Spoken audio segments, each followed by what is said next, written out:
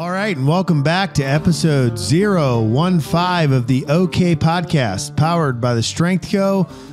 I'm your host, Grant Broggi, and I'm here in the beautiful upstate of South Carolina where spring has sprung, the flowers are blooming, the pollen has died down.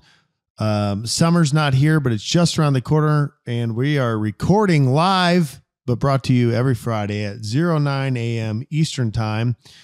Here in the studio with PJ, and 015 episodes in a row. We got to keep tradition because it seems to work. The current price of Bitcoin is $71,436. How far is the block clock behind what you see online there?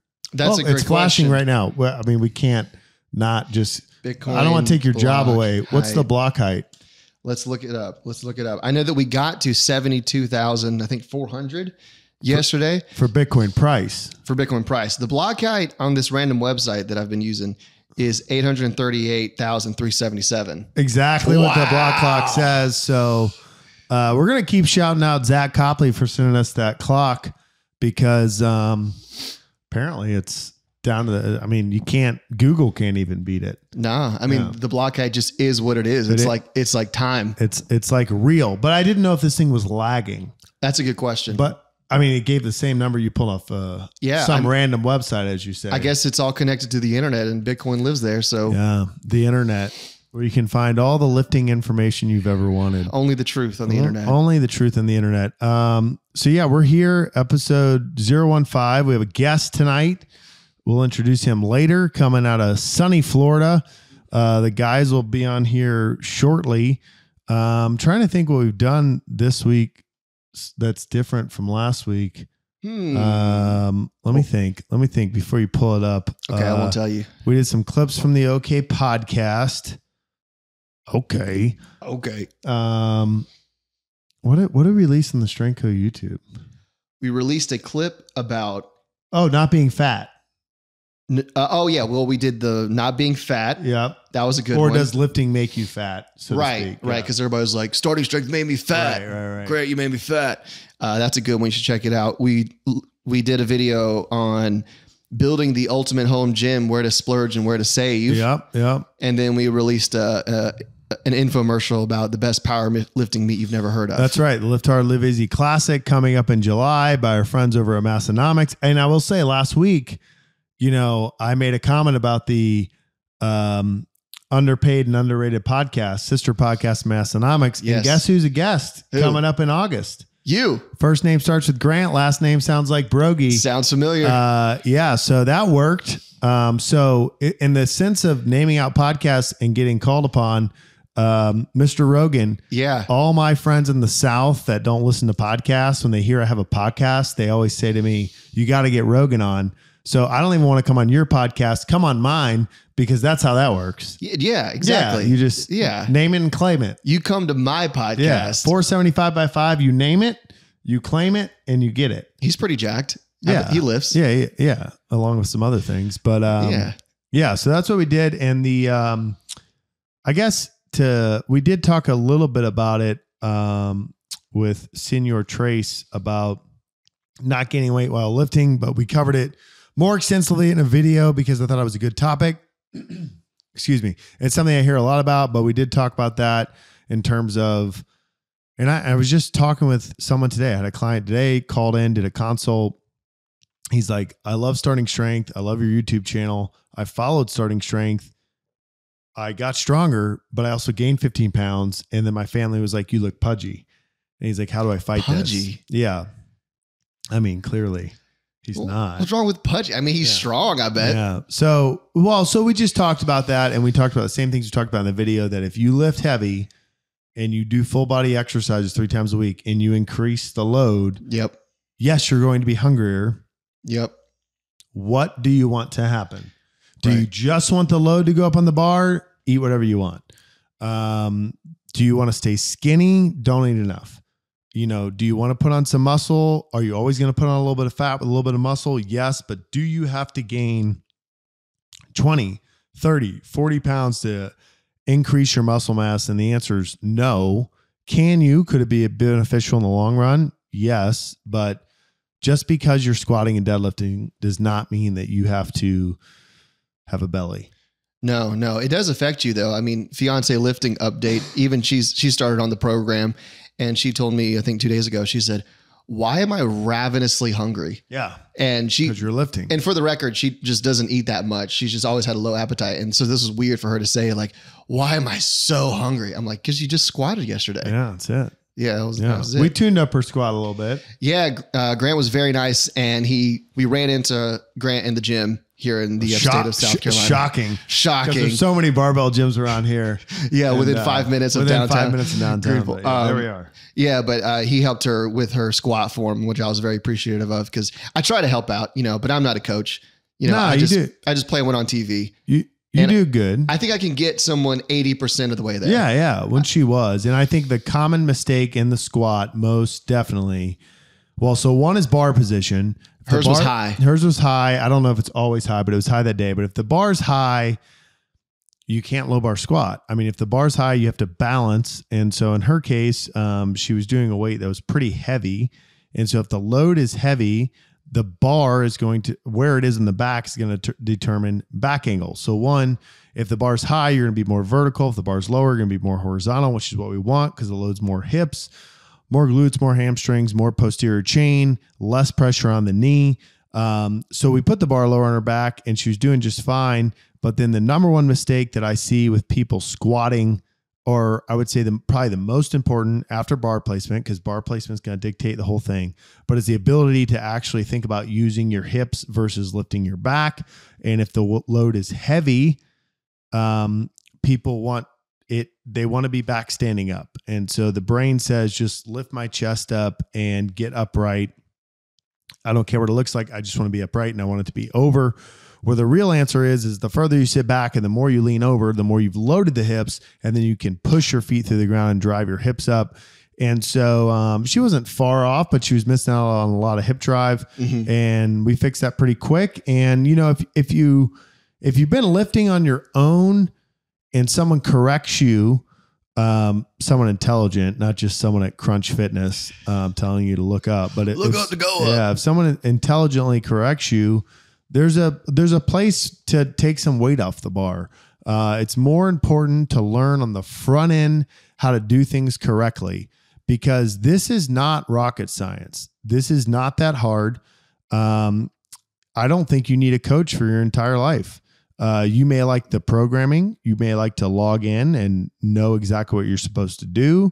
If you're getting training in person, you may like the fact that someone can yell at you or, tell you what to do in real time. But the truth of the matter is, and this is coming from a guy that sells a coaching service, is if I'm any good at what I do, I should give you the tools to be able to help yourself over the long term. Do I think that having someone with more experience and more time under the bar and has seen a bunch of reps can get you somewhere faster over time? Yes, I do. But what I would say is spend the money up front when you hire a coach, learn how to do the movements, work hard. And if you do that, after 3 or 4 months, you should be able to go on your own and execute. And I really believe that. And there's probably some coaches that would disagree with me on that because they just want to sell coaching services. But I'm telling you, there's 3 things you have to do in life in order for survival. You have to eat food, you have to sleep, and you have to lift weights. And just as I don't want to take a spoon and dip it into a carnivore salad and feed it to you, and just as when you're 85, I don't want to have to carry you into bed and lay you down to sleep at night, I want you to be able to walk to your squat rack yourself, unrack it, know how to hit depth, and know how to drive your hips out of the bottom. So spend the money, spend the time up front learning how to do this, because otherwise it can be frustrating because you will make progress. You will read a book like Starting Strength or maybe Strong Lifts or Jim Wendler's 531 or whatever it is. And you'll start doing these lifts and you'll start adding weight and you're adding weight and you're adding weight and you're training yourself, which is great. You're still better off than doing nothing. And then you go, man, something hurts. Something's off. I'm watching the video. I'm not squatting depth. I better get a coach. You come in and get the coach. And I start coaching you correctly. 9 times out of 10, I'm going to say, take weight off. And it's usually something like, you're not hitting depth in the squat, or you don't know how to drive your hips. In PJ's fiance situation, she was doing fine. She was working very hard, like limit sets of 5. But I said, hey, we're not trying to set a powerlifting competition here. We're trying to get stronger for general health. Take 15 pounds off your squat, implement these new things, and then make small jumps and go forward. But get coaching on the front end. I thought about it, and we'll probably talk a little bit about fishing later, but I thought about it this week. My brother and I went fishing, and the first day we went with a guide. We caught all kind of fish. The second day we went on our own, and we caught some fish. But I just thought about when I called my brother, who's still a client of mine after 3 years. So he's a guy that's like, I don't want to think about it. I want to log in. I want to see my workout. I just want to do it. But when I told him, he's been fly fishing for over a decade, and I said, hey, I want to fish. He said, don't worry about equipment. Don't go on your own. Hire a guide. And that made a lot of sense to me, because it's the same thing that I tell people. And so that's what I did. And, am I an expert fisherman? No, I'm terrible. But I can go out and catch a fish or two, albeit this big, when Connor likes to make fun of me that I take photos of small fish. But Connor's from the Strength Co., one of our coaches. But my point is, it's like a little PR. Like, how to do it now. You know how to squat to depth. It doesn't matter if it's, not the heaviest or the biggest fish in the pond or the river. You're able to do it on your own. So yeah, anyway, but I think you did a pretty good job on getting her. I mean, I got her part of the way there. You definitely taught her how to work hard. Like, that was a pretty tough set. That was, I don't know. That might just be kind of built in, but I did yell at her a little bit and go to be like, you got to push it. And I remember first, after a few workouts, it started to get a little heavy, and she goes on her deadlift. I remember she lifted 1 rep, and it was really fast. Like, you just watch it. And she was like, I don't know if I got 5. That was hard. I was like, no, you got it. I would have told her if she didn't, but she totally got it. And we've had a couple experiences where she was like, there's no way. And then she does 5 perfectly, and they're flying up. She's like, does it. You mean how I feel in the set isn't indicative of how my set will go? And I'm like, yeah, it's crazy. Yeah. You also gave her 2 pieces of advice that I didn't expect you to give, which I'm sure are right. It was 1, drop the weight back down and learn correctly, which is not something I feel like I hear a lot of starting strength coaches say. And then the other thing is, you said take smaller jumps going forward. Yeah. I mean, I think in her particular circumstance, like, so she was a little bit above parallel, but she was all chest out of the bottom. Yeah. Even though she was working hard. And so if you are at maximal loads trying to learn a new thing, it's very difficult. Yeah. It is. Like, you can't think, you can't process. And so, and for the listeners, we're talking, she was squatting 115. I told her to go back down to 100. Just so she could process that. And if you think about it, that may not sound like, 15 pounds, that's not much. Relatively, though. I mean, what's that percentage, math in public? 15%? Yeah, a little less than 15%. Yeah. And she's the context here, I think she weighs 105 or something. Yeah, there you go. She's very thin. So, and that's exactly what my point was like, hey, take the weight off. You're still squatting relatively body weight, and then make small jumps. And people often scoff at the small plates that we sell, or they think it's silly, but a 1 1/4 pound plate on each side is a 2.5 pound jump. And if you are consistent in squatting, that's 7.5 pounds a week, 52 weeks in a year. You're basically at the block height by your 30th birthday. Yeah. Those 2 little 1.25s add up. They add up. You're doing your press and you're trying to hit a PR by 2.5 pounds. It's a lot. It's serious. Yeah. So smaller jumps, I think, are really important, especially for everyone in the press and the bench press. Mm-hmm. I mean, 90% of the people I coach, I'm stalling on my press. I'm stalling on my bench press. And I mean, like, new clients, like, they've been trying to do this on their own and they're frustrated by their press and the bench press. Yeah. How big a jump are you taking? 5 pounds. It's too big of a jump. Yeah. That can't be all it is. Yes, it's exactly what it is. You're making too big of a jump. And that initial linear progression is so important to do that right. But if you weigh 100 pounds, 120 pounds, or you're really light, you got to think about that jump, that small jump matters even more. I mean, to be honest, she needs 0.5 pound plates for her press. Yeah, she does actually. Yeah. Or 0.75 pound plates. Those are the ones we'll probably make. Cause if you go any smaller than 0.75 pounds, it's hard to make with gray iron. But anyway, yeah, she's going to need something light, even lighter for her press and her bench press. For a dude that, weighs 180 pounds, I don't think you need a 2.5 pound jump on the deadlift. I think it's, if you weigh that much and you're deadlifting 340, if you, do the percentages, it doesn't make a lot of sense. But if you're a female, especially if you're on the lighter side, there's a big difference between a 2.5 pound jump and a 5 pound jump. There's a big difference between a 2.5 pound jump and a 1 pound jump on your pressing and your upper body exercises. So you have to pay attention to that and make sure you're not making too big of a jump. And if you're just getting started, you got to get the basics down. You got to make sure you're squatting in depth. Of course, if you've been deadlifting a long time, you're lifting really heavy, there's going to be some flexion in the back, but you have to know how to put your back in extension, because if you don't know how to put your back in extension, then you can't fight it when it wants to round. And while we say, a little bit of flexion's okay, it's okay, as long as you are actively fighting it from leaving. Because if you don't know how to fight that by bracing the abs and doing the Valsalva maneuver, then you just look like Calhoun taking a dump. And that's not the position we want you in. And we don't want a ton of movement throughout the rep. So you have to know a little bit how to maintain that stuff. My background's a little when I'm deadlifting. Everyone's does. Yeah. I mean, you deadlift 455. Yeah. And you weigh not 200, not 200. No. Yeah. 182. Yeah. So that's more than 2X. Oh yeah. Yeah. Yeah. So that's like 2.35. There's homeschool math. 455 divided by 182, 2.5. 2.5, 2.5. I was off. Yeah. 2.5. So 2.5 times body weight. That's going to happen. That's going to happen. Yeah. Now, you're not like this either though. No, you just have a little bit as you break the ground, and that's okay. Mm-hmm. And like the upper back as you break the ground. Little upper back, little lower back. Mm-hmm. And what I would say to people, if you've been training and you've paid attention and you've learned how to set your back and you're getting stronger, the problem I see with people that's actually gotten strong is they worry way too much about the most minute form details. Did my knee slide at the bottom? Yeah.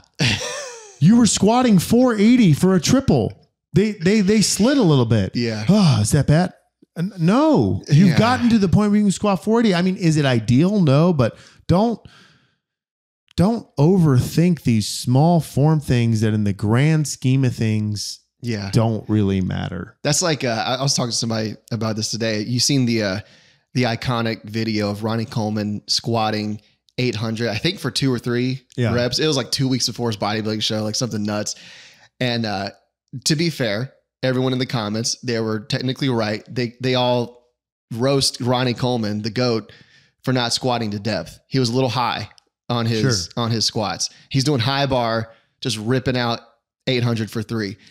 And my only thought when I saw that was like, dude, it's 800 pounds. Well, that's a whole nother thing, right? It's like when people want to rip on someone for sumo deadlifting 800 or high bar squatting something like, hey, the guy's moving 800. I can't move 800 pounds anywhere. No. Right. But I'm even talking before that. I'm talking about these people that their deadlifts at 335. Yeah. And they're watching these videos and they're like, oh, I see some roundation in my back. Yeah, dude, add 5 pounds. Like nothing hurts. You're feeling fine. Don't overthink the form. But yeah, both cases are true. Yeah. But I'm talking just that I'm the people's lifter. I'm here for you. Like, listen, learn how to do the lifts, but then don't overthink the lifts. Now that's a little different. I think that maybe the caveat is that, I mean, you were just saying that, okay, for example, my fiance should probably back down a little bit to learn the form correctly. Yeah. I think maybe what you're saying is you have to take the time to learn it right. But once you've learned it correctly and your execution ends up being a little off down the road. Yeah. I mean, what I would say in the light of your fiance is there was no hip drive. Mm-hmm. And that's like a basic tenet. If you're going to low bar squat, you have to learn how to hip drive. Like that's a must. And so if a guy knows hip drive and he's getting his hips involved in the lift, but in the bottom, his knees are a little squirmy, I don't care. Yeah. Now, if he's missing squats because he's going down and trying to lift his chest out of the bottom, take some weight off and learn how to do this correctly. Oh, yeah. And the answer is not always take weight off. And the answer is if you're doing a lift and you're getting coached to improve your mechanics. And the thing holding you back from improving your mechanics is you're scared of dying. Then you have to lower the weight a little bit so that you can no longer be scared of dying and improve your mechanics. And then once you get that movement pattern down, load the bargain. There you go. There it is. All right, should we let these guys in? Let's do it. All right, episode 015 of the Okay.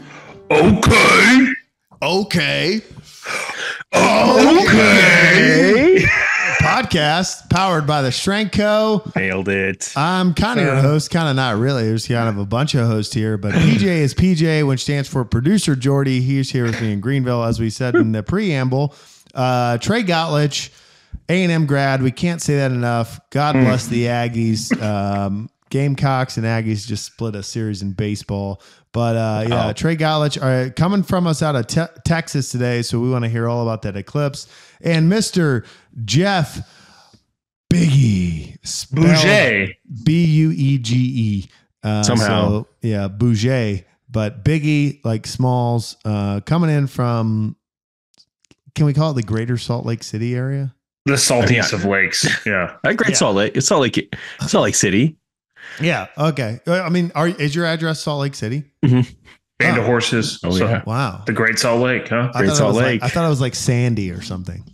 Oh, no. I am. Oh, I'm in there like swimwear. In there like swimwear. Ooh, look at that hat. Yeah. Oh, yeah. So that thing. Oh, that hat. That thing saved my life. Oh, I think he meant your hat. Sorry. No, I think you meant that hat. I think I meant that hat, great. He's a true Texan. In South Carolina, we just call that a hat. Oh, excuse me. Excuse you. Raised in South Carolina. But yeah, so episode 015, we got a guest coming on. Great. We all know who it is. Jeff and I will give him a good introduction. Jeff knows who it is. It's his idea. Yeah. He should be on about 10 minutes or so, although Zoom does seem to be a state-of-the-art technology for him, so we'll see if he's able to get on. I like those people, though. Yeah, those people are the best. Yeah, like, what is this? Yeah, Video? but something? We should save that for when he gets on here. So in short, we got about 10 minutes, Jeff. What do we want to cover before he comes on? I really want to just dive into the Eclipse. Okay. Total eclipse of the dude. heart. Like reference number 1 for Grant. Ding. Yeah. Oh, wait. I was in the gym today, bench pressing, laying down. As one does. Yeah. I unracked the bench and I heard, "Black morning sun, won't you come?" Who sings that? Black morning sun, won't you come? Wash away the pain. And I was like, oh, the eclipse, the black morning sun's the moon. It's going to pass the sun. Homeschool. It was on Guitar Hero. Soundgarden? Soundgarden? Yeah. I don't know. Is it Soundgarden? Black Hole Sun. Black Hole Sun. Black Hole Sun. What was that called? Black Morning Sun? Yeah, anyway. You're close enough. I knew what you meant. We knew what you meant. Yeah, I was like, this is an Eclipse song. Yeah. That's an Eclipse song. Yeah, kind of. Yeah. Yeah. I mean, the sun went black today. Am I wrong? Yeah. Yeah, it is Soundgarden. Okay. Trey, I feel like you have the best Eclipse. Yeah. Did I have the best seat in the house? Were you in the total exclusion zone or whatever? Total Eclipse. Were you? So were you technically? Oh, 100%. Yeah. It was right over my house. Wait, not 100%. I'm right. Like literally 100% Eclipse. Both 100% and 100%. Yeah. Black hole sun, won't you come? So I thought it was going to be, I don't know. I'm like, why is everybody like getting all hyped for this? Dude, and then like so hyped. Dude, they were going nuts. Like the city of Dallas tripled like in size. Wow. Like people flying in from like out of the country to like see it. I'm like, what's the big deal? And then like it happened, and I was like, "Oh, that's pretty cool." Oh, really? Yeah, I was like, "That's really cool." I thought the rapture was going to happen, like as as it crossed over, like God's saints were going to go into heaven, but it didn't. No, it didn't. Like, maybe they did. I'd be very disappointed if it did happen. We're still here. Yeah, I feel like I saw a couple of those videos. Okay. But no, like it started like at it slowly started like creeping in like at 12:30, 12:20, 12:30. So and then wait, America time, where 70% of the population lives. Yeah, I'm sorry, 1:20 your time. Yeah. Okay, interesting. So for me, it started at 3 p.m., which I think is the difference between we were experiencing an 80% and you were experiencing an 100%. We'll talk about that in a second. Yeah. But so about around 1 o'clock my time, you started seeing the effects. Correct. Yeah. Okay. And then it was going, and then I want to say it was like at 2, maybe like 2:30 or 2:40. It was like 100%. 3:40 my time. That makes sense. That checks out. And then like it was 100% at like 2:40 something, and it lasted for like 3 minutes and 42 seconds, something like that. Okay. And it was just like, I guess slowly started. It's like someone was like dimming down the lights, and then out of nowhere, it was just like, it looked like it does right now outside. Kind of like nighttime. So did you like put the timer on your watch and then like use the Eclipse to time your sets between squats? No, 3 minutes, it was 42 hard seconds. That's enough rest. Apparently, you're supposed to have like some sort of special glasses, and I was just like, Hey Trey, how many fingers am I holding up, Trey? Hey, "Who's Trey. that?" Hey, Trey. Oh no! So burn my retinas out. I thought the little time lapse that you showed. Not me. Cool. Yeah, we had some friends down the street that we go to church with, and she sent that over to the group. And I'm like, man, that's what I thought of that. To church. Yeah. Cool. Yeah. Chelsea did a good job. So, all right. Big shout out Chelsea. Shout out Chelsea. Potential sponsor. Sponsor Chelsea. Make sure you send her this. Make sure you send her this episode. Okay. So my experience was kind of equally not as cool. I actually went for a YOG Marine Corps Semper Fi, trying to get my 3-mile time down. And I stopped. Get your threes back. I stopped at an area where they have like a coffee shop, a couple restaurants, like off a trail, and everyone was outside. And it was like 2:40, and 3:06 p.m. was like when we were supposed to have like peak in Greenville. Yeah. And so I went and got my laptop, opened it up, was doing some work, and then people started getting really excited. And it definitely got a little darker, but nothing like you could have told me it was just black clouds. It looked overcast. Yeah, it wasn't really black hole sun. And then they're like, everyone has the glasses on. I'm like, hey, can I see those? So some guy hands me his glasses. I put them on, I look up. And now all of a sudden it's completely black and it's like this little sliver of moon. But then I took the glasses off and I was like, well, that's like when you look up at the stars and everyone's like, there's Orion's belt.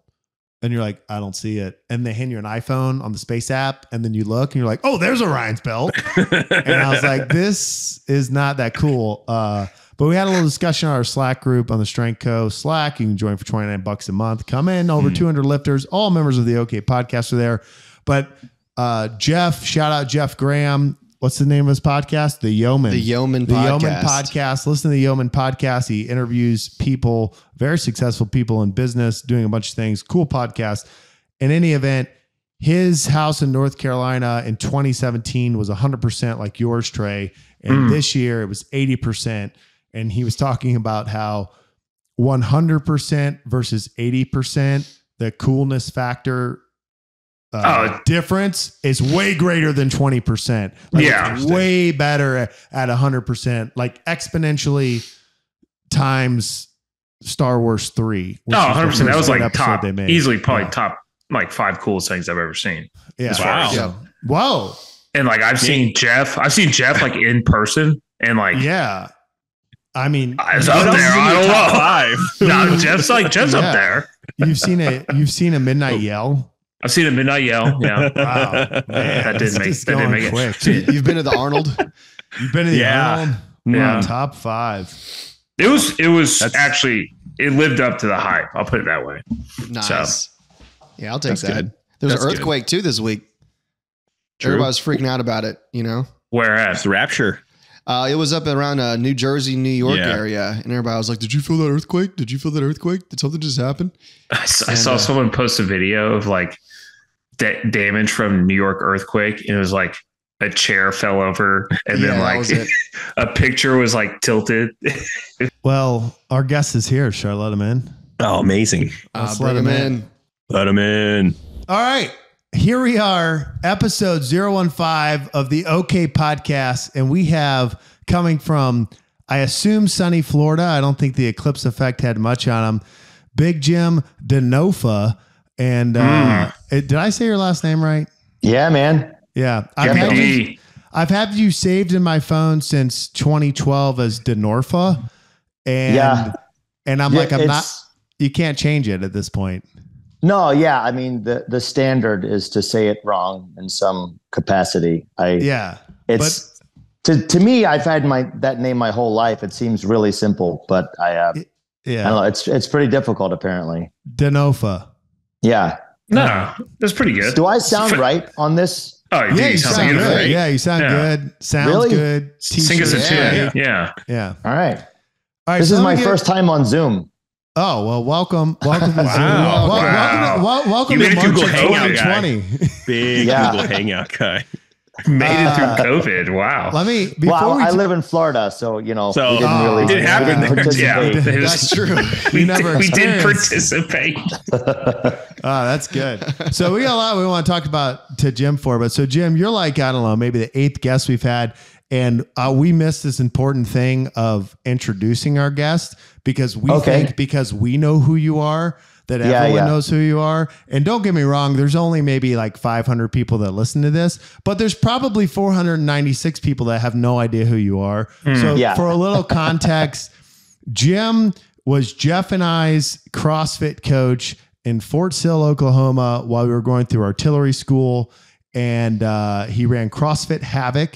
It was a couple miles outside of base. And he was awesome and very instrumental for our time there. We loved finishing class and doing nerdy artillery stuff and coming and slinging weights and moving weights. And I have some coaching cues that I use to this day that I learned from him, and Jeff does too. And he came to our graduation, and we've always kept up with this guy. Got to see him at the Arnold a few years ago. Jim, who owns the gym, and he goes even back further than that. If you want to go super OG, like what year did you do the video with Ripito? It was like 2008, 9. The DVD. Yeah. I mean, it was a DVD. Yeah. I think it was 2008, maybe. I think it was 2008. Yeah. That's when people used to watch DVDs. So it was relevant. Sometime around then, but Jim is, calls himself a geezer lifter, still big into CrossFit. Wow. We're going to go tasteful. Very tasteful. We're going to just go over that? We were going to gloss over that, Trey. You can buy it on the side at the interstate in Texas. Yeah. They're still for sale somewhere. Yeah. But anyway, Jim, thanks for joining us. I'm really excited. I listen to podcasts, but I don't really do them. I think this is my second. Oh, good. I did one before, and then I was really excited about it, and then it ended up the guy didn't record it, so I thought I did a good job. I was pretty excited. So this is a conversation FaceTime. Yeah. I have a podcast. Yeah. You'll definitely be on the podcast. Wait, real quick. Let me put you on a quick pause. Jordy, we are recording, right? We are recording. We're recording. Okay. Yeah, you're good, Jim. You're good. Verified. So Jordy doesn't lie. We'll kind of do some round robin, a lot of questions, but tell us now, we knew you, CrossFit gym, I don't know, maybe 100 members, a lot of military folk. Yeah. What are you doing now? Same thing? I know you're obviously in Florida now. Yeah. CrossFit's had its roller coaster ride. For sure. Tell us a little bit about your spot and what you're doing these days. Yeah. So, we opened the gym in 2009. So we just hit 15 years in February. February 1st was our 15-year anniversary. So pretty cool. I don't know. I'm not a real big anniversary guy, I guess. I didn't really, most people didn't even know that we'd been open that long. It's just not, I don't know. I kind of just let it happen. But as far as the gym goes, I have a lot of diversity in our gym for it being a CrossFit gym. So our gym's kind of always been a little bit different when it comes to, the CrossFit model. I have a specific section of the gym that is like, we have a mono lift, we have a leg press, a leg extension, hack squat, cable crossover. So like a little mini like Globo gym, if you will, in there. And then the rest of it is like a normal CrossFit gym. So we have a lot of people that are just in the gym training, doing strongman, bodybuilding, powerlifting, weightlifting, whatever they want to do.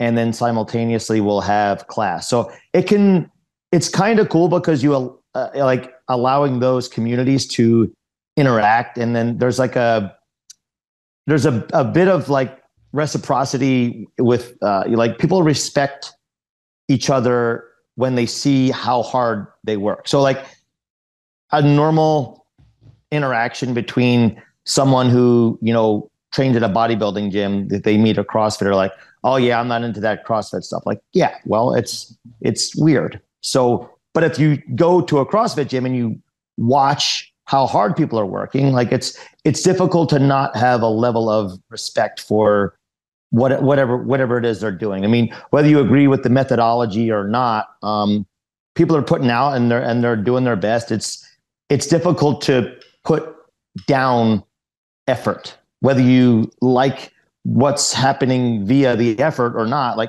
if you see somebody putting out, I mean, if I see somebody, running a marathon, I can't put that down. I have no interest in doing that, but you can't put that down. I mean, yeah. You know what I mean? So I really like that. I like having the communities kind of mesh and having people interact in a way that's generally pretty damn healthy. So I don't know if that's what you're looking for from me. That's great. That's No, great. that's great. And like, Okay. as a fellow gym owner, which you didn't warn me enough not to open a gym.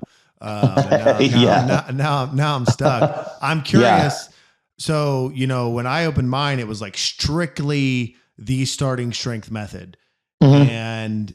And that worked. But what I learned was, hey, you coach people how to do this method, and it's actually not that complex. It's like, hey, learn how to squat, press, bench, deadlift. Now you know how to do that. Add some weight. Okay, now you're no longer a novice. Follow any of these 1,000 programs, and you will have success if you show up. And so now the model is like, hey, come in, learn how to lift, and then there's a bunch of open gym days. I'm curious for you doing CrossFit, which is kind of a different mindset because you're coming in for that workout leader, to compete against yourself. It doesn't really matter how strong you are. Of course it does in terms of the load you put on the bar, but it just all comes down to like work capacity. So you have that side. Then you have like, you call it a Globo gym, but if you got a monolift and hack squats, I would say like you almost have a powerlifting section over there. Sure. What percentage is it? 50-50? Is it like, hey, I'm a 70%? Not that it matters. I'm just curious in terms of, as you talk about that, integration. Yeah. Well, so a lot of CrossFitters now, so here's the thing. I like CrossFit, but people can we're about really to get deep on gym right here.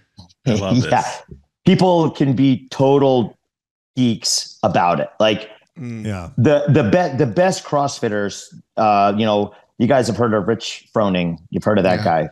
Yeah, right. Okay, guy. Cool. Yep. Yeah. So, I've never trained with Rich Froning, but I've watched a lot of his stuff. And from what I've gathered, he's like, yo, let's work out. Let's just do some hard shit. Like, let's, check the boxes of hitting the big lifts and maintaining the things that are important. I mean, obviously you guys are very protocol based when it comes to barbell training, and there's like very basic linear progressions that you can adhere to. But if you're going to compete in CrossFit, it's like, you don't know what you're going to do. So just do a whole bunch of random shit. Right. And be ready. Can I say shit on this podcast? Yeah. You're okay. I already said it. You're good. I already did it. Okay. Three times, but we'll just count.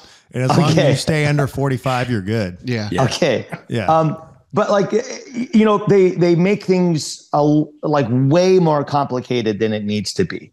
You need to check the boxes of, hey, I can do these skills, and I can do these skills when I'm tired. I can do a heavy snatch when I feel really yucky. I can climb a rope when I'm out of breath. I can do all these things. And the reason I brought that up is because I have a population of people that pay for like extra CrossFit programming. Like they have a CrossFit coach, like an online coach, and they're doing these like arbitrary workouts, and they're like, you know, putting it in their journal, and they're very meticulous about what they're doing. And it's just like, you're doing random things. Like you're not doing a well thought out program. You're doing just, you know, what people would imagine a CrossFit protocol would be. Like, yeah, do this weird stuff and then do this weird stuff and put it all together, and then try to lift weights when you feel really bad. And they'll pay, you know, $200-$300 a month for a coach to have them perform these workouts. And to me, it's a total waste. It's a total waste, not because I think, hey, my gym's programming is better than theirs, but the thing that you're going to get out of training at a CrossFit gym that's a little different from what you would normally get at a normal gym is, hey, we're all going to do this hard workout and we're going to do it together. And I'm going to try to beat you at this workout, and you're going to try to beat me at this workout. Right. And when you have people that are doing programming outside of that, they're just doing random workouts and they're doing them by themselves. And you kind of miss the essence of training at a CrossFit gym. Like you might as well just go to Crunch and use their bumper plates and swing around on their pull-up bars. And, you know, I don't know. I don't know if that's what you asked me, but I guess I just kind of went off on it because it's a little frustrating because like, listen, man, I've been doing CrossFit since 2006. Right. And it's fun, but I really don't take it that serious. Like I pretended to take it serious at one point. I tried to pretend like I was going to be one of those guys that goes to California, and it's not me. Like I'm a ham and egger. I'm a mediocre athlete that I like working out, and that's what most people are. And it's difficult to tell people like, yo, you're regular. Sorry. Yeah. You're just like me. In fact, you're not even as good as me yet. And I'm not good. Like, you know what I mean? You've been doing this so just when people take themselves too serious with training and like, just pretend that their goals are these, you know, these grand goals that like, oh, I'm good. Someday I'm going to do this. And so like, yeah, probably. But do you like it? Do you like lifting weights? Do you like doing muscle ups and walking on your hands? Do you like that stuff? Because if you like it, then you'll keep doing it. But if you're doing this CrossFit programming or whatever programming you're doing because you think you're going to go to the CrossFit Games, odds are you're spinning your wheels. I mean, it's going to be 40 people out of every person on the planet, and odds are it's not you. Yeah. Odds are it's somebody else. Odds are it's some Division I college athlete that didn't make the pros, and he says, "Oh, yeah, right. You need me to just do this." Yeah. Yeah. Well, I could just pick your brain for hours, but I think it's more interesting if we kick it around. Jeff, you know Jim well. Hit it. Well, I was just going to tack onto that. Yeah, it's like people, they want the complexity right away. Like you probably haven't seen this with like barbell lifters that come in and they immediately are like, well, I'm an intermediate. I've been lifting for 3 weeks, and they want like the really complex, like all the funky like programming and weird intervals for like CrossFit. And it's like, no, well, you've been doing this for 6 months. Like let's stick to the basics and like build you up a little bit. Yeah, people just want that complexity right away. But I was gonna ask Jim, so yeah, you classify yourself as like the geezer lifter, right? You've done all kinds of lifting. You've done some strongman, you've done some Olympic lifting, some powerlifting, and then kind of all that came to a head with CrossFit. And so like, what are kind of your current goals now? Like what's like the lifts like you're chasing? Are there numbers that you're still like going after, still trying to hit PRs? For sure. Yeah. And I guess there's like a concept that I kind of came to the realization about maybe 5-6 years ago at this point.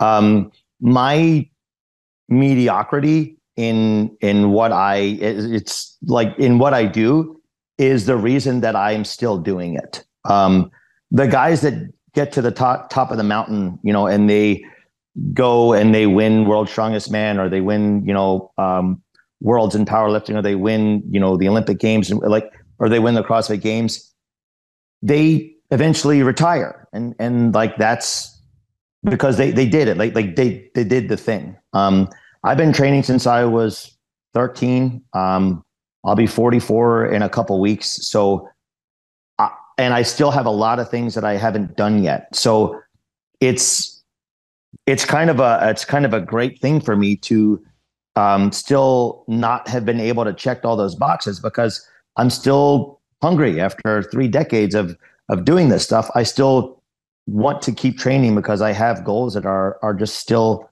ahead of me. So what are those goals? To be specific, because I don't know you super well, but I know you well enough that you know exactly. Like, I watched you put your body weight in the bar. Oh yeah, fight a Marine captain and say, "Hey, who can squat your body weight more?" And I think he did 110, and you did it 140 something times. Well, we could go with it was 120, but 140 sounds way cool. Yeah, 140 sounds well, and it's like, how close were you to the Eclipse? Like, those 20 reps between 120 and 140 would count a lot more than between 20 and 40. Oh my gosh. But I've seen you do some crazy stuff, but I mean, like, I don't know, what is your main lifting goals? So I recently hit a PR on my back squat, like literally 2 weeks ago. Nice. Yeah. And that was actually a really emotional moment for me, because, you know, I squatted 400 pounds when I was 15. Right. And there's kind of this, I've been talking a lot about this stuff lately with people. So it's, I guess I'm just going to kind of keep going with you guys with it. Let it out, brother. Yeah. But like, so I kind of peaked early. Like I weighed 165 pounds. I was 15. I squatted 400 pounds. So that's pretty good for a 15-year-old kid. Yep. Right. Verified.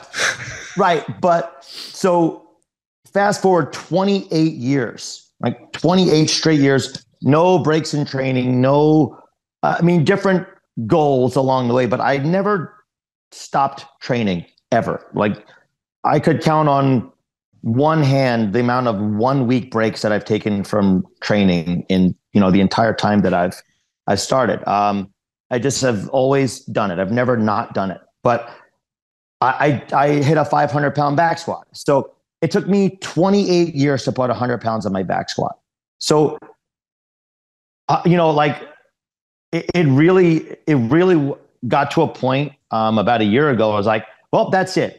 485 is my PR, and that's just what I'm gonna die with, a 485 back squat. And it really stung a lot. Like, I was like, God, how the hell can I do all of this stuff for this long and I still can't hit this freaking number? It was really frustrating. And then I did it. I had a run where, like, I made up a little. It's a 4-week cycle. I was squatting 3 days a week, and the sets were very simple. It was just 2 work sets per day, 3 days a week. And I didn't get hurt. I was like, oh my God, I didn't get hurt.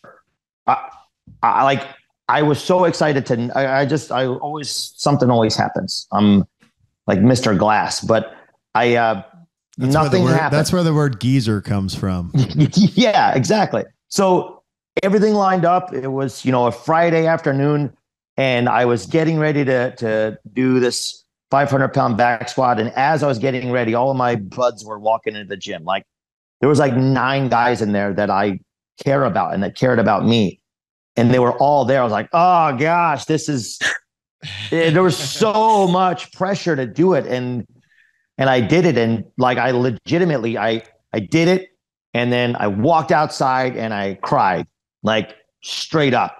It's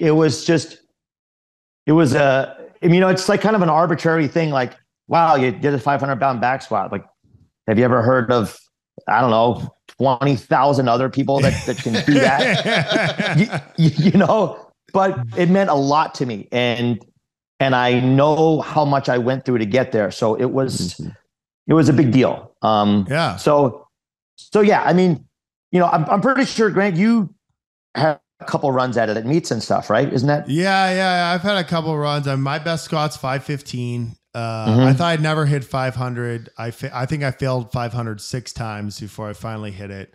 And I kind of tell a similar story that's not as great as yours, but I always say in 2014, I squatted 485 and I didn't squat 500 until 2019. And I always tell people that story because they come into the gym, they're working hard, they're adding weight to the bar and things plateau. And I'm like, yeah, this is where you just have to be consistent and keep coming. And they're like, yeah, but I want to make progress. I'm like, well, you don't know where the progress is going to come from. It comes from within the consistency and you have to keep going. And I always say, like, it took me 5 years to add 15 pounds to my squat. In your case, 28 years to add, 100 pounds to your squat. Yeah. And I always tell them the stronger you are, the harder it is to get stronger, which almost comes to make it even worse because, you'll go into a training cycle and you're like, I know what I was doing to squat 500 pounds. I was blacking out my room. I was going to bed at 9. My diet was perfect. My training sessions were 2.5. I didn't do anything. Do you want to come over and eat pizza and watch a movie? No, I'm going to bed. It's like now when people are like, do you still want to hit a PR? I'm like, well, of course. But also it's like, what it takes. But I'm kind of like you. Like I always tell people I haven't missed a workout in over 10 years. I mean, because it's like, I know it's the process that keeps it going. You kind of broke me though, because when I was in your gym, which I guess is now 12 years ago, you told me that men's strength peaks at age 33. Oh, dang. Did I just say that? But missed it. You said, assuming they've been training from a younger age, but you were like 33 is the number where like men peak. And I'm like, well, that's bullshit. I don't know why I said that. Okay, thanks. That wasn't real. I'm gonna He's changed his stance on that. I'm gonna start 32 now because I'm 30. I'm 35 now, and I was like, I can kind of stop. My peak, my prime's over. So, I guess why even try? What's the point? That's like when people, 88% of statistics are made up. It's just, it's the same kind of nonsense. Like heck, Bobby, I was drunk when I said that first. Exactly. Yeah, you give me 4. Yeah. Let's kick it over to Trey. Trey, what do you got for Jim? Man, y'all have covered a lot of topics. I don't say you stole a lot of my questions, but it's not a big deal. Man, so at your gym, is it predominantly like whenever you're doing the coaching, is it predominantly CrossFit or is it kind of a healthy mix of whatever? Kind of, it sounds like. Yeah, so I mean, like the way that the gym runs, I have. This will lead to another question, by the way. So okay, that's fine. Yeah. Follow-up questions. Yeah, follow-up question. So I'll have my class of, 15 people, whatever. And they're doing the workout of the day and we're, getting into it.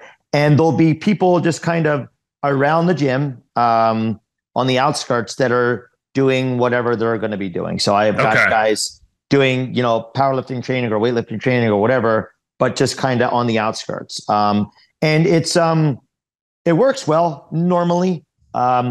There's always going to be somebody who doesn't really understand the etiquette because the etiquette at our gym's a little different than a normal gym. Like, yo, I know you're using that rower, but I have 15 people in this class and I have 10 rowers. So you give me that. Yeah. Like you're not using it. It's the benefit of owning it. Yeah.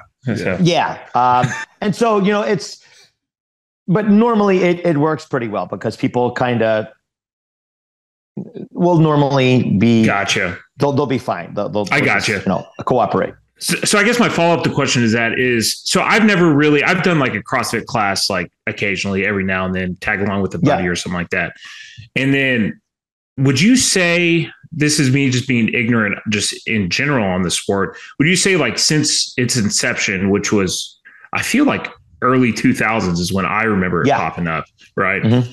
Since its inception, like has CrossFit changed as a whole as far as like what I don't know if the goal is the right word or just kind of like daily exercises for the average Joe, or has your view of CrossFit changed since its inception? Or sure. I mean, I've definitely gone through a journey with.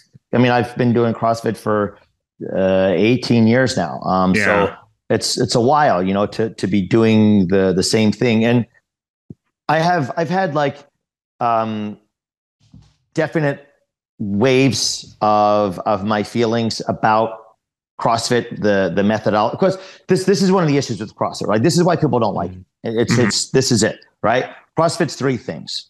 It's a brand, it's a methodology, and it's a sport, right? And the issue is that people will confuse the brand, the methodology, and the sport. Like, hey, I do CrossFit. Oh, you compete in CrossFit. Like, no, I go to a gym and I do burpees and back squats because some guy tells me to, and then I want to have abs.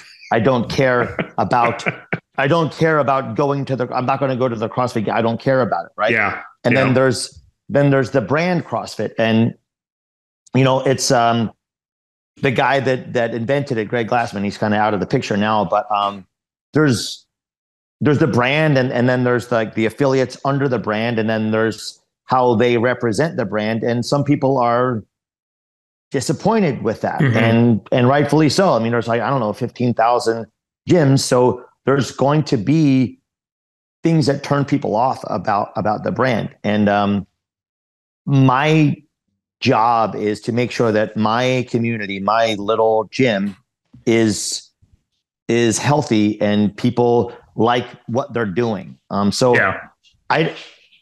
not Grant could probably tell you, but like, I eat the food that I like to eat. I'm not a paleo guy. He's been outworking his diet since 2008.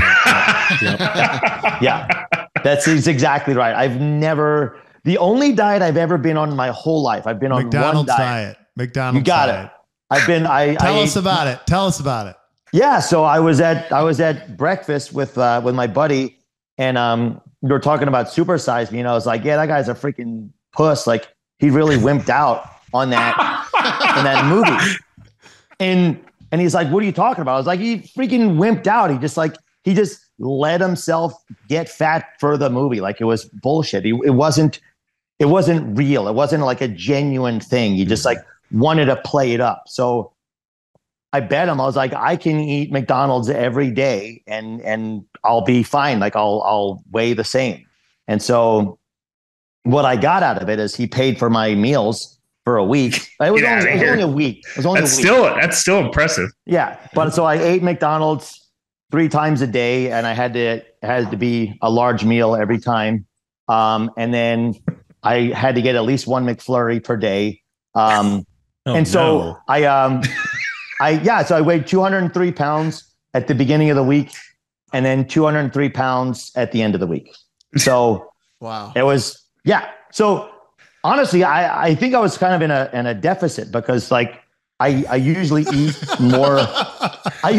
more food than what that diet entailed. So, I mean, I would get double. Could you tell a difference though, like in your energy level, like when you're working out? I freaking stunk. That was the worst part. I was like gas. Yeah, I was. I'm not luckily I got pretty lucky in life. I'm not like a stinky guy. Like, I'm not like I sweat, but I don't really stink that bad. I don't know how that happened, but I'm kind of lucky. And must be nice. By the end of the week, I was just leaking these like fumes almost out of my skin. And that was the worst part. And then the second worst part was having to drive to McDonald's every time I wanted to eat, because you can't eat cold French fries. So you can't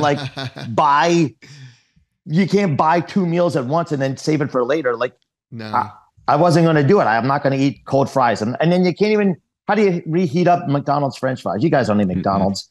Nah. Do you guys eat? No, I knew it. Well, I'll eat McDonald's.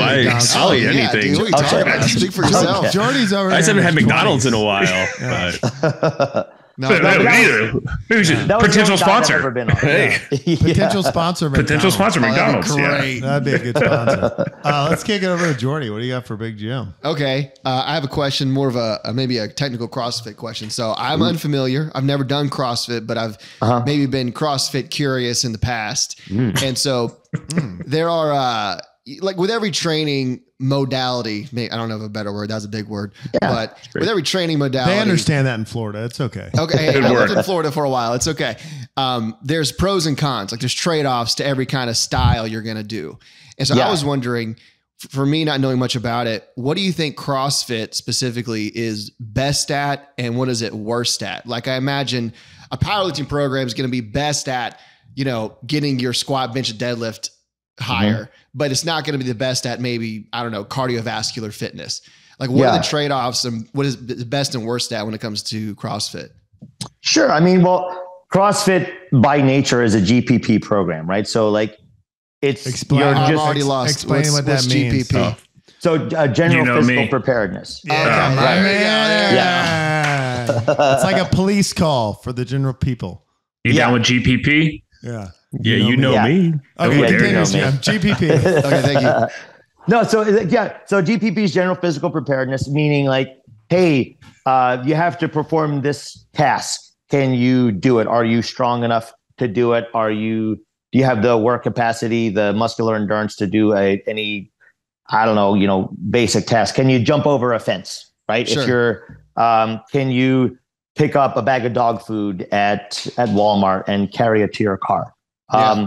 So like those are basically, so when CrossFit makes their kind of sales pitch to the general public, that's kind of what they do. They're like, hey, we're just going to get you ready to be able to do ADLs, activities of daily living, right? Just like normal living tasks.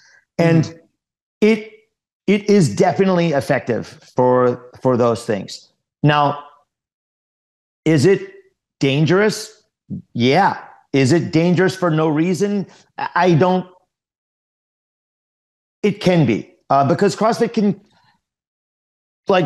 can be so many different things. And that's the issue with it. People, it's like when people are like CrossFit nerds, they're like, oh yeah, that's CrossFit, that's CrossFit, that's CrossFit. I guess, man, like I'm doing back squats and burpees. Like, does that make it CrossFit? I'm just doing those two things. Like it's not, it's right. It becomes a catch-all. That's not a right. method. There's like brand overreach where it's like, oh, well, we own those movements now, like if you're at a gym and you're doing back squat, you like you guys do, barbell training, obviously. Is every person that comes to your gym a power lifter? No, exactly. God, no. Right. So that very emphatically. And I don't want them to be. Exactly. Yeah. Like you're just lifting weights. Like just because you're doing powerlifting movements doesn't mean you're a power lifter. Just because those are you're just exercises, not a program or Yeah. Did I answer your question? What was your question? Oh, I just was wondering, what are the pros and cons of CrossFit? Like, what is it good at? What is it not so good at? Like, we actually just brought you in here for rants and hot takes. It was pretty good so far. You're delivering. So answering the questions irrelevant. It's secondary. We're just here to make Instagram reels. Okay. MySpace reels. But okay, a succinct answer, Jim. You have 30 seconds. Time starts now.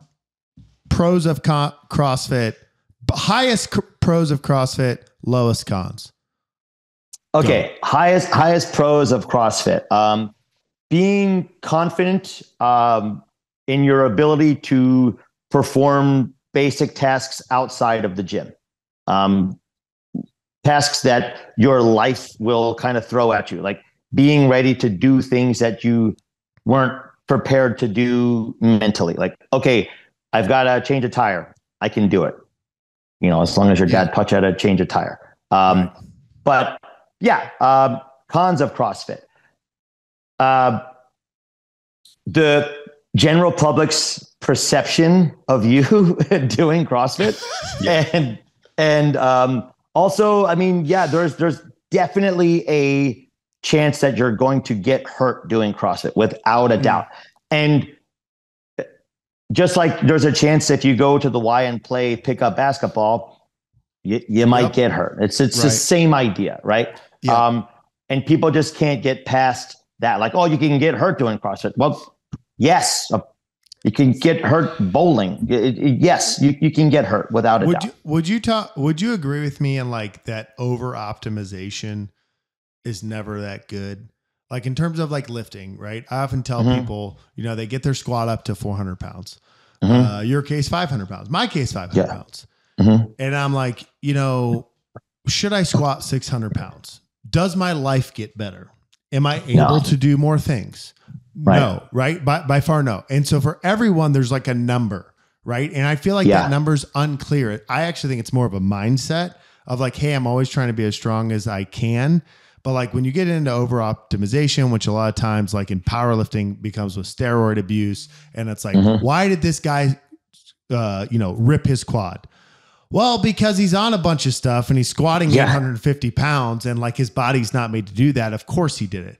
And in CrossFit, I mean, I don't know if the steroids are there like they are in powerlifting, but for sure, like I've definitely there's performance enhancing drugs, but but you see over optimization, like, hey, you don't actually, handstand walking is a bad example, but that's what I always think with CrossFit. Like, you don't need to be able to walk a mile on your hands. Like, you can get through life without it, just as you don't need to squat 800 pounds. And so I feel like over optimization often like leads to the injuries. Cause I mean, I always tell people, hey, I found CrossFit in 2008. I followed the guy who's a preacher man now out of NorCal, Greg Munson, right? That was the first account I found. You remember him? He's a preacher now? Yeah, he's a preacher now. I think in Florida, actually. Maybe you should go to his church. Really? Yeah, but he's a preacher now. But yeah, I followed Greg Munson. He was what, a police officer, a firefighter? Police officer, I believe. Yeah, but he had like a great Fran time, right? And I followed that guy. And then I was like, this is cool. And then in 2008, I went to work to DC and I joined Potomac CrossFit. And it was one of the first CrossFit gyms on the East Coast. And Rob Wolf came, Mark Ripito came. And it was like, hey, come in. We're doing 2 barbell lifts. It'd be like, you're going to squat, you're going to press, or you're going to bench, you're going to deadlift. And it was always, it wasn't like a linear progression, but it was like, it's heavy and it's hard. And then it was like, now we're going to do the WOD. What's the WOD? 20 box jumps, 20 push-ups, run around the building 3 times, 3 rounds. Like very attainable stuff. I was like, this is cool. I get strong. Exactly. I get my conditioning in. It's over. I love CrossFit. Fast forward like 4 years, I moved to Raleigh. I go to Christmas Abbott's gym, and it's like today's really pretty. Today's handstand holds, and I'm like, what? Like why? Like this doesn't make any sense. And then they started getting like, and that's where the sport part of the brand came in too, where it's like, hey, we have to. How do we? Basically, now we have a bunch of athletes coming in. I mean, I remember when I could power clean 225 under your coaching. And then later I went to CrossFit gyms like, whoa, you can power clean 225. And now it's like, dude, every guy at CrossFit can snatch 315. Like you are nothing. But anyway, I feel like the over optimization is like what hurt that, and what hurts like a lot of things, right? I think that's my problem with powerlifting. That's the problem as a general barbell coach. Like I would say what I try to sell to people is like, hey, I'm just here trying to make you be more able to do the stuff you want and be stronger than you are now. Like that's all I care about. But what they picture in their mind is 1,000 pound squatter, you know, 1,200 pound sumo deadlift. And I'm like, no. I don't care about that. Like, hello, 40-year-old lady. I just want you to deadlift 185. You'll be fine. But the over optimization in the extremes, just like that's all people think of. Do you think that came from like the commercialization of the sport, or? I think so. Yeah. I mean, because when you see, and that's the issue with the 3 concepts, right? Yeah. Like the brand, the sport, and the methodology is people see the sport on TV and they think that's what CrossFit is. Like, no, that's the sport of CrossFit, right? That's not what we're doing at my gym. I've got today, right? I have my 1030 class. I had a 9-year-old little girl in my 1030 class. Oh, that's and awesome. And then in my 12 o'clock class, I had a 65-year-old guy, right? And so and then literally everything in between those two people I've got in there. So like I'm not going to have that 9-year-old little girl throw a bunch of weight on her back. I'm not going to have that 65-year-old woman try to walk on her hands. Like those things aren't necessary. That's not why they're coming there. They're not coming there to compete in CrossFit. And that's the issue is people think because I've seen, it's like, you don't watch, the Super Bowl and think, well, I can't play football. I shouldn't even own a football. I can't throw a football because I'm not going to be in the Super Bowl. Well, yeah, you're not, you're like every other person. You're just a regular guy or a regular girl. Like it's okay. You can own a football. You can own a barbell. You can use a barbell. Just because you're not going to be, a super strong person doesn't mean that you're not allowed to participate and just be a part of it. Because I'll tell you what, like aside from, family and relationships, friends, things like that, training with weights has been one of the most joyous parts of my existence as a human being. I mean, being able to put a bar on my back and feel a barbell in my hands pretty much almost every single day of my life is I'm lucky. Like I'm so lucky that I found something that makes me so happy, and it's so simple. And like, bro, how lucky am I that I'm not like I don't know, like I'm not like a whiskey connoisseur. Maybe you guys are. That's fine. But like I don't care about it. Like I don't care about those things. I just care about this little thing, this little area of life where I get to try really hard at something. And I enjoy other things, but like if I'm going on vacation, I need to find a gym. Because I want to do it. And it's not because I've got these goals and I've got to hit these goals. Like I like lifting weights. Mm-hmm. I don't know. I'm lucky, man. It's pretty cool. It's pretty cool that I found something like that. I made it my job. I made it my existence. Yeah. It's really cool. All right. So here's what we're going to do. We're going to do a round robin, and we just want a hot take, and they're going to ask you anything. It might be, what do you think about women's basketball? It might be, who knows? Mine's going to be a little personal based off a personal interaction with you. And I just have a question, but we just want like 20, 30 seconds of like what you think. That's hard for me, Grant. Clearly. I know. I'm telling you, I'm 20, not a 20, 30 second guy. I'm telling you 20, 30 seconds so that I get 2 to 3 minutes. Okay. But yeah, 20 to 30 seconds, but we're each going to ask you a question. It might be a little random, and then you just answer to the best of your ability. So I'll start.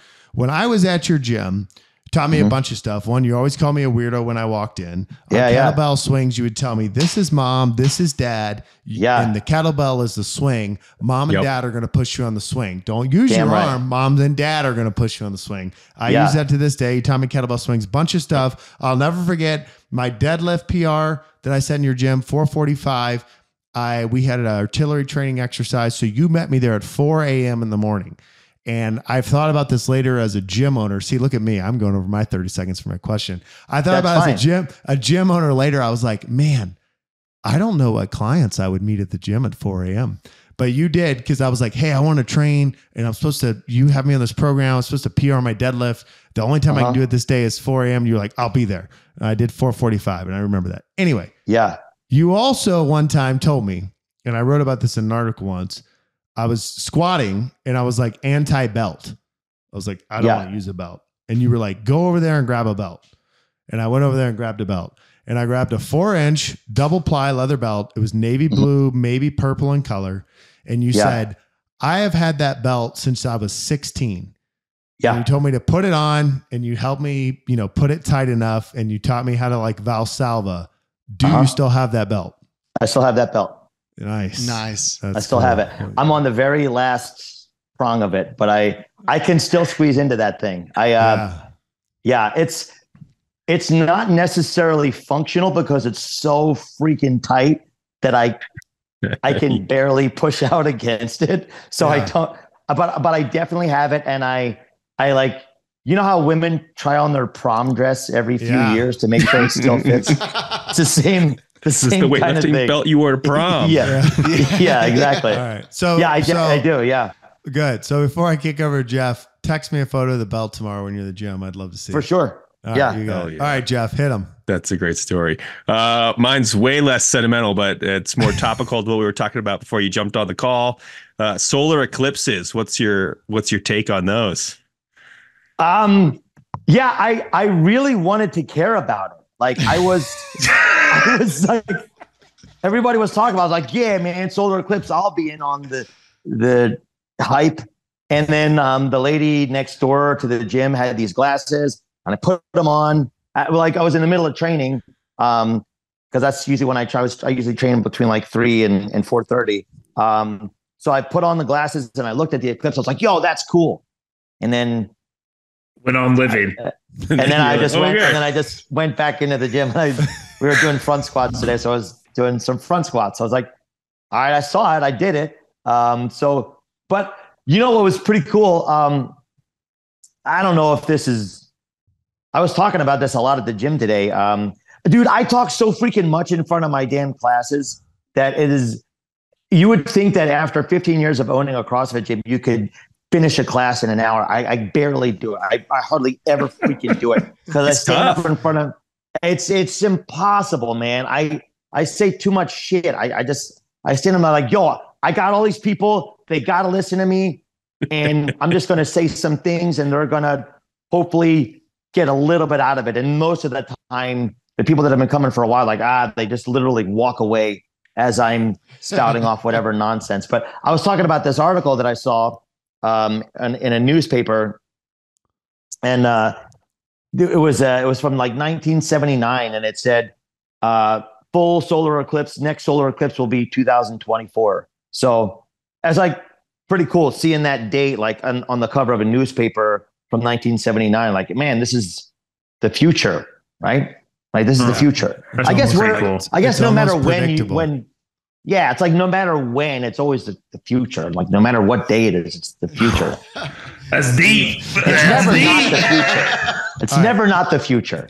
Kick it over to Trey. So that CrossFit class just ended, and now we're starting the next one. Trey, Okay, Next class. next class. All right, Summer Olympics coming up, right? I believe this summer. Okay. Yeah. Do you think, hot take, do you find it insulting that table tennis is in the Summer Olympics but not a CrossFit?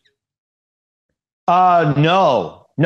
I don't. I don't think CrossFit will ever be in the Olympics. Really? Oh. Yeah, I'm not. Obviously, I like it. Mm-hmm. It's just too all over the place, man. Like the Olympic Games has, there's very set protocols for whatever sport. Yeah. I mean, there's surfing now. I don't know how the hell you judge surfing. Like, what they should do is just have a CrossFit player play every single event. Yeah, that actually would be pretty cool. Yeah. Yeah. I mean, I don't know. I mean, when I first started doing CrossFit, I thought like, oh man, someday CrossFit's going to be in the Olympics. When I first started competing in powerlifting, I thought powerlifting would someday be in the Olympics. But the people that run the sports, they don't do that. Like there's so, in powerlifting, there's, I don't know how many federations there are, gazillion federations. I think it's 598. Really? No, I mean, it's something. I literally. Yeah. You also would have believed 1,064. Like there's no, like it's insane. Like it doesn't even make sense. It's always in flux. I hold this record in this powerlifting federation in this state wearing this thing on this day. Like it's insane. Yeah, it's silly. Anyway, and that's what keeps the sport from being taken seriously. And it's the same thing with CrossFit. Like there's so much goofy stuff that they always try to throw in there that it's just not. I don't think it's a feasible sport to have, an international competition. I mean, the CrossFit Games is an international competition. I don't know. I just don't think it'll ever line up. So God bless table tennis. All right, PJ. All right. So I've used this one before, but I feel like I have to. So you're in Florida. I lived in Florida for a few years. Is Florida the best state in the country, or is it not? What are your thoughts on Florida? Man, I've lived in a couple of different places. I lived in Oklahoma, Texas, Pennsylvania, California, Hawaii, and now Florida. Wow. And I really like this place. I really do. I can't see myself living in another place. Like, I just don't picture myself leaving here. There's a lot of things that are pretty frustrating about it, you know, like traffic. But here's the thing, like, if you live in a place that's great, there's going to be traffic. Like, if you live in a dorky place, then nobody's going to be there. There's not going to be traffic. Right. I'm not saying that, like, if there's no traffic in your town, you live in a dorky town. That's not what I'm saying. I get it. That's what you're saying. We understand. That's what he's saying. That's the way I took it. That's what you said. Dorks. Yeah. Dorks. That's all right. Dorks don't listen to this podcast. Yeah. Cool guys only. You're not traffic. You're a dork. Yeah. Wait, so where are you in Florida? So I live. Probably would have been an important question an hour ago. No, okay. So there's Tampa and St. Petersburg, and then there's the Sunshine Skyway Bridge that runs south of St. Petersburg, and I'm directly on the south side of the Sunshine Skyway Bridge. So okay, I feel like you're close to our last guest. Oh yeah. Yeah. Back-to-back Florida guests. Yeah, back-to-back Florida guys. Yeah. Wait, he was from Fort Lauderdale. Naples. Naples. Okay, so that's north like Naples. Another hour and a half south from me. But Gulf Coast, we've got two Gulf Coast Floridians. Floridians. So basically Alabamians.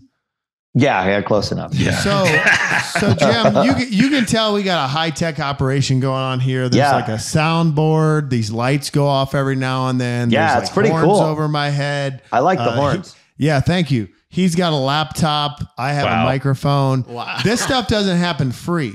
So we have sponsors, and our sponsors are very important to us. When I say sponsors, come on. I want to hear about these sponsors. I mean paying sponsors, and when I say sponsors, I mean sponsor. And our sponsor is BW Tax LLC. So what we like to do to our guests is give you a couple nuggets of information, and then if you were a 1950s ad man, you read, you take that information and then you tell people why they should go to BW Tax. So we're going to round robin really quick. BW Tax, you always end it with bwtaxllc.com. I know it's a lot to take in, but here's what I'll tell you about BW. Just get as close as you can. Yeah. Here's what I'll tell you about BW You're Tax. great. Today's April 8th, which means that next Monday's April 15th, which means that by the time you listen to this podcast, you have 3 days to do your taxes. And if you're in a pinch and you think it's too late, before you go to H&R Block, you want to get someone that actually cares about your taxes. That's my nugget. I'll kick it to Trey, then Jeff, then Jordy. BWTaxLLC.com, located in South Carolina, Greenville, South Carolina. But you don't have to be in South Carolina to use them. Yeah. Yeah, you can use them anywhere. Anywhere. All right, Jeff. Yeah, you just got to know they're the tax experts. They can handle your state tax return. Well, I guess you're in Florida, so don't need to worry about no state tax return there. Yeah. I mean, they can handle it. Let's just say if you said, "Hey, do my Florida state taxes," they would knock it out of the park. They could do your federal taxes. They know all the ins and outs of the tax laws and all the complicated things that the government has set up to try to trip us up and take our hard-earned money. But not BW Tax. They'll help you hang on to that money and get you a good return. Yeah, and when you call them, they'll answer. You'll talk to a real person. Yeah. So with that information, just like tell the listeners why they should use BW Tax. We know you're on the spot. The thing that I've always liked about bwtaxllc.com is that they are a smaller company, and smaller companies care more. In general, there's not a hierarchy of people that are telling you, make more money from our clients. They want you to make money. That's why you use them, because when you use them, they're going to give you the tools to get the most money back from the government that generally takes all of our stuff. But it's their mission. It's their job to get as much money back from the government and put it into the pockets of hardworking Americans. We salute you. That was a great ad read. So we save good ad reads. And so before you leave, and then I'm going to thank you in a second. I'm just going to give you an example of one of the ad reads that we like. I feel like yours is up there, my man. Yeah, I think you're going to make we have 9 buttons here. Out of like 5 ad reads, we've filled 2, and I'm going to play this one. Absolutely. BW Tax, I love them. They're based out of South Carolina, but they can do taxes for you anywhere. They have CPAs. They have the team that you need to cut through all the red tape. They did Trey's taxes, got them in and got them out. And we got to mention that whenever you're calling them, don't think you're going to be talking to some chat GPT, some bot. You're not going to be put on hold for 25 minutes and then told we're going to call you back and then end up at church when they finally do and not be able to answer because you're in communion with the people that are around you. And how people around you stop. When you make the call, they're going to answer. BW Tax LLC from South Carolina to everywhere. Yours is up there, dude. Yours is up there. I think you're gonna hit a button that once we put a music bed to it, it's right there. Wait, what's a good gym song to put behind it? Oh yeah, Jim. Do you have a song that you want us? Anything come to mind? When I said Jim, I meant JIM, not GY. Yeah. Oh man, I don't want. That's why we have a producer. They just figure it out. We'll you choose. Yeah. You choose the music. Oh, okay. Choose me. Okay. All right. So Jim, Foxes. Yeah. I can't tell you how cool it is, particularly for me and Jeff, because we came to your gym 12 years ago. Dan O'Connell came there. Huang came there. All those dudes. And we've all remembered you throughout our Marine career. Oh yeah. So I have a picture in front of CrossFit Havoc in Fort Sill, Oklahoma. I know that you took the gym to Florida, but to me, that's where that place is. For sure. Cool to have you on. Like 3 years ago when you came to the Arnold and I had a booth, like we had a moment, like we didn't cry, was awesome. But it was close. It was really close. And that was awesome, man. Dude, let me tell you something, Grant. I'm dead serious here. I like seeing you do all of the things that you're doing in the strength community and like all of the knowledge that you're spreading just about how to use a barbell, how to use this like magical tool that you've discovered and that I've discovered and that you helped me discover. Yeah, but you're freaking doing it, man. Like you're doing the thing that people set out to do, and like you've found a way to do it. And I don't want to say I'm proud of you because it'll be, but I am. But can I say that? Can I say that I'm proud of you? Yeah. Okay. You're way older than me, dude. I haven't even hit my strength peak yet. I just think it's freaking awesome. I'm every time I see you come up on whatever even social with media my platform, even with my mustache. Yeah. I was wondering if that was going to get brought up. I avoided that topic on purpose. No, seriously, Jim. That means a lot to me. Seriously, I really do appreciate it. But I mean, I'm telling you, the fact that you're here, there's a podcast, and Jeff's here makes it even more special. And Trey and PJ, man. But like, it's cool. We want to like, for what we can do, help you. So where do the people find you? If they've listened to this and they're like, wow, this dude's on to something about tax help, the future of CrossFit, lifting weights. Eclipses. Like, do you want them to go to your website? Do you want them to go to your Instagram? Like where can the people find Big Jim?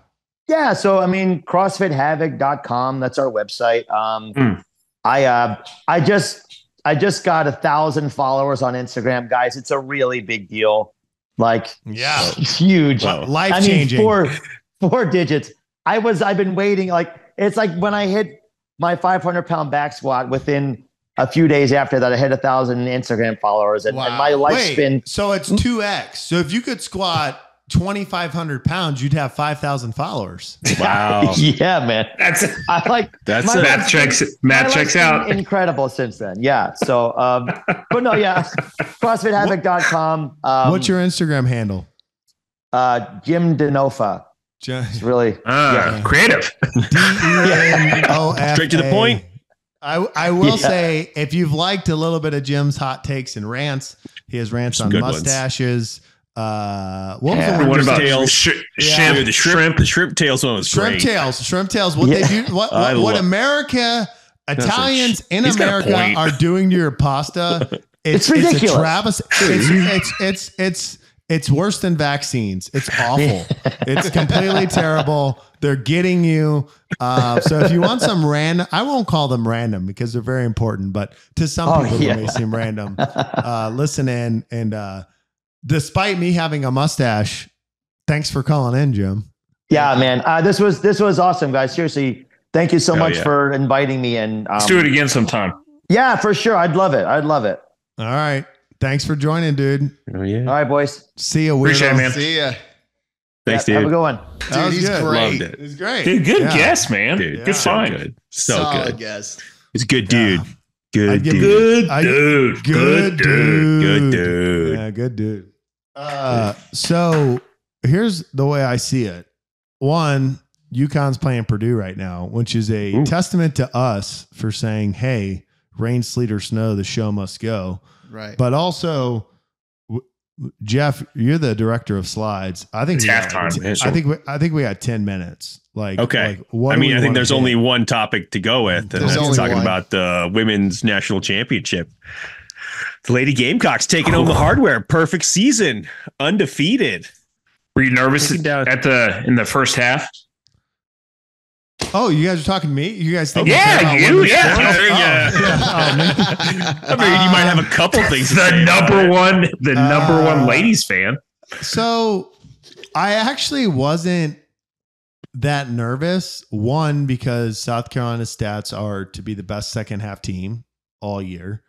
I mean, don't get me wrong. I did not like a 10-0 start, but it was nothing like, as a Patriots fan, as a Red Sox fan, as a Gamecock male football players fan, like I actually was always like, oh, they got this.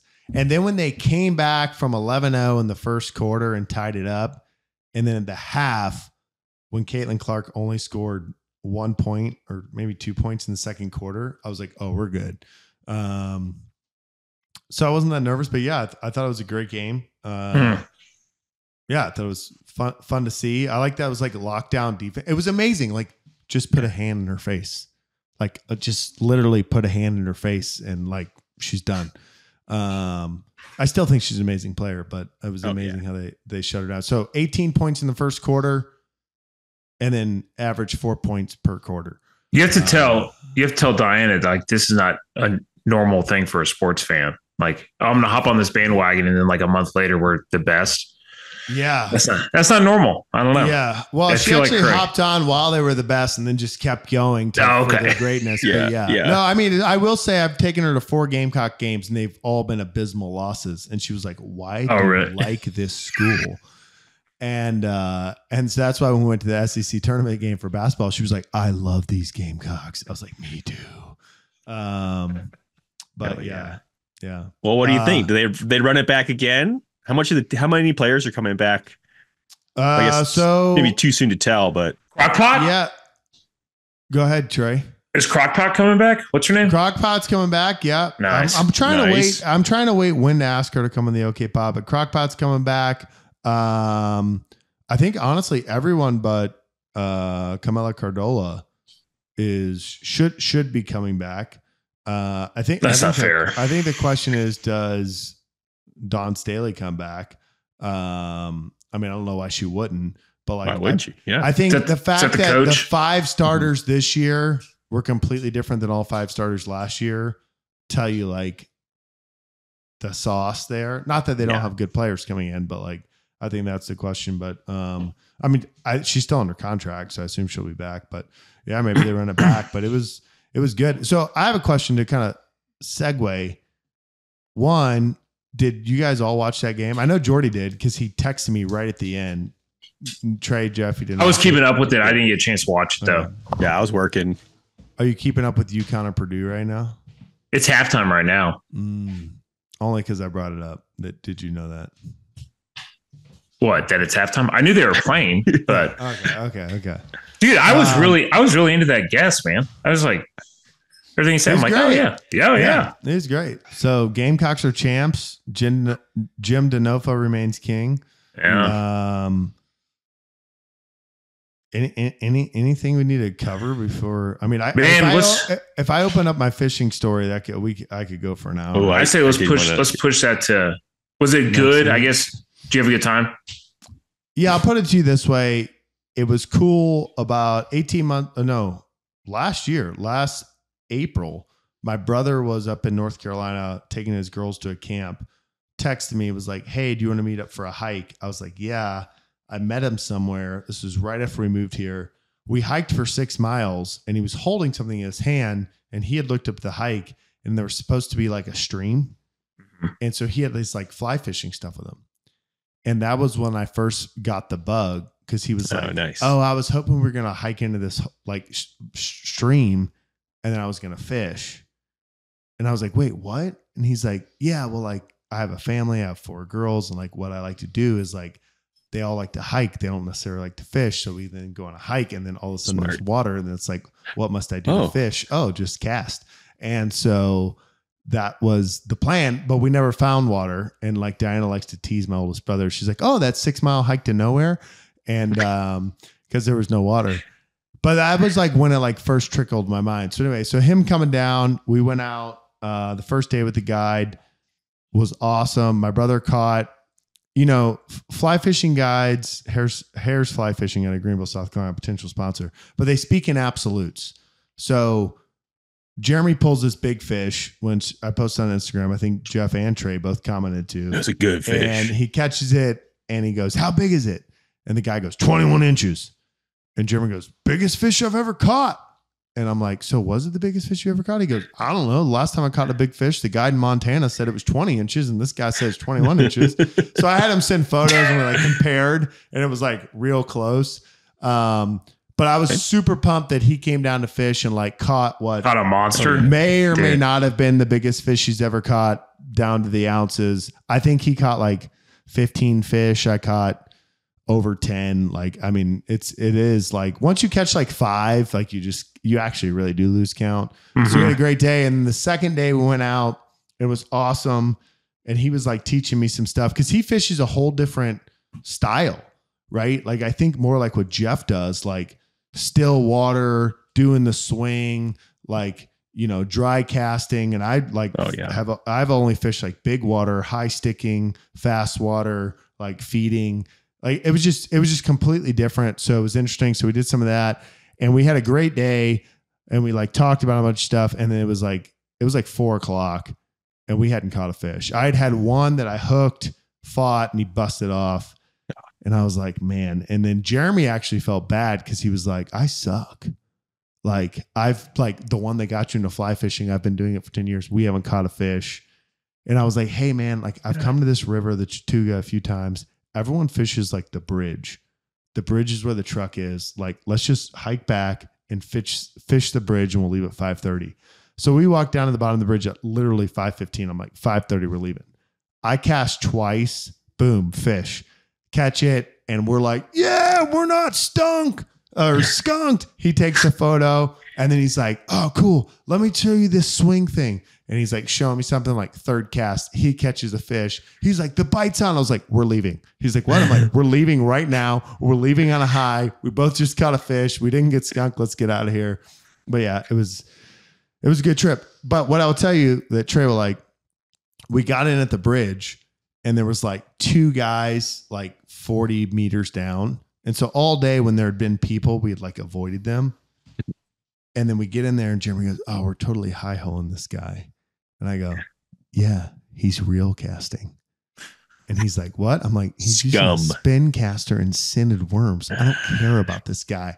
And like I do my first cast, that guy catches a fish.